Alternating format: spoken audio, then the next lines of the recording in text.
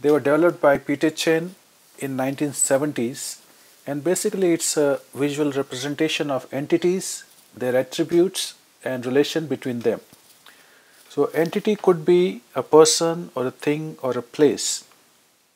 For example, we may talk about university setting where you have a faculty and there are students.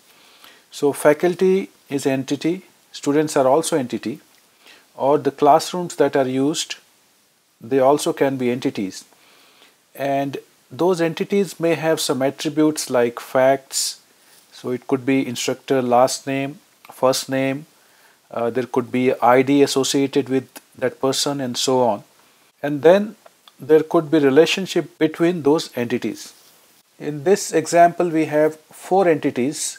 So these blue rectangles. So you have class section, faculty, locations and time slots.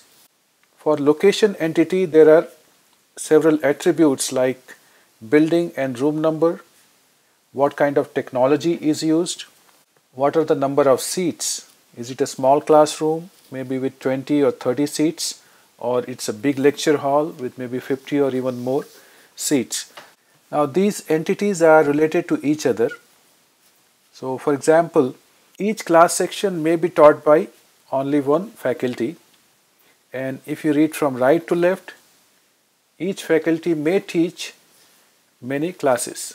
Similarly, each class section may meet at one time slot, and each time slot may have many class sections running at the same time.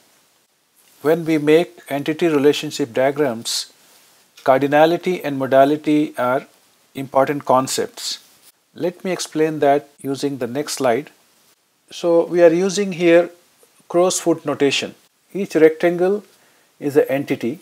Name of that entity is written in the top part of this rectangle, and then these fields will indicate what attributes that entity has.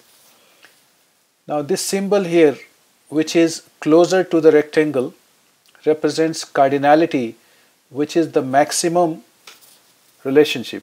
So the value of cardinality will be either 1 or many, and many is represented using this crow's foot notation. Similarly, modality may be either 0 or 1. This first picture indicates 0 or more. Second one, 1 or more. You can see here. This is 1 and only 1. This is 0 or 1. So we are assuming that one person can have maximum one passport.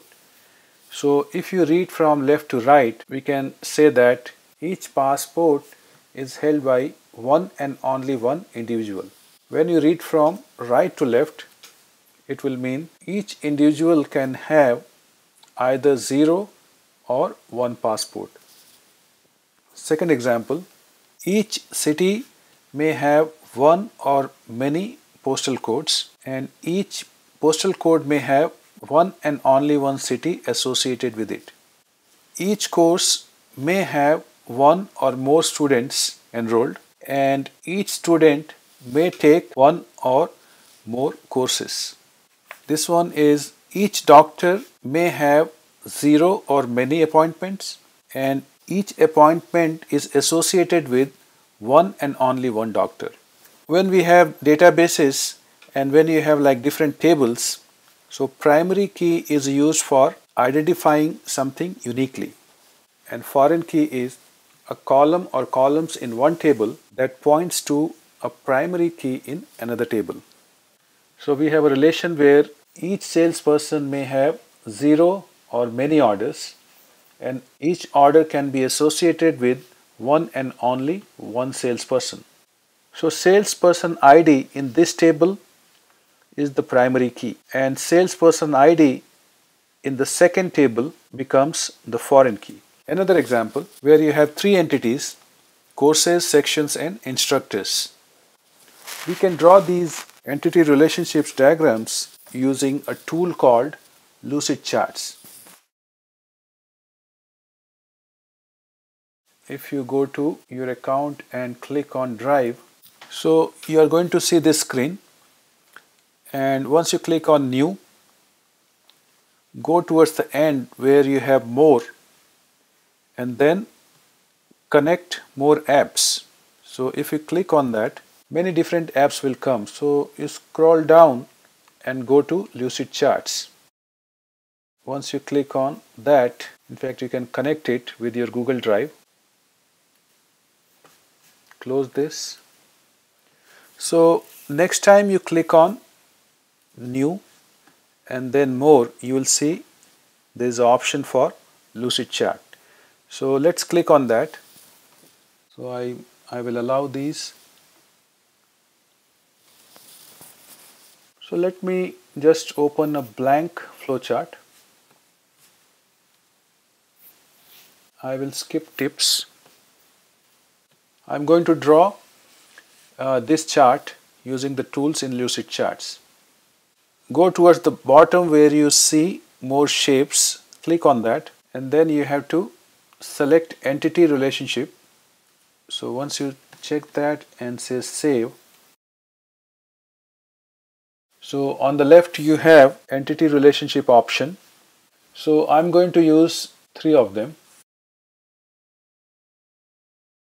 So first one is courses.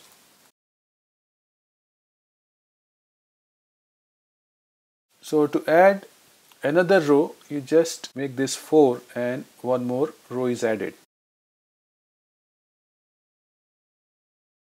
You can delete this.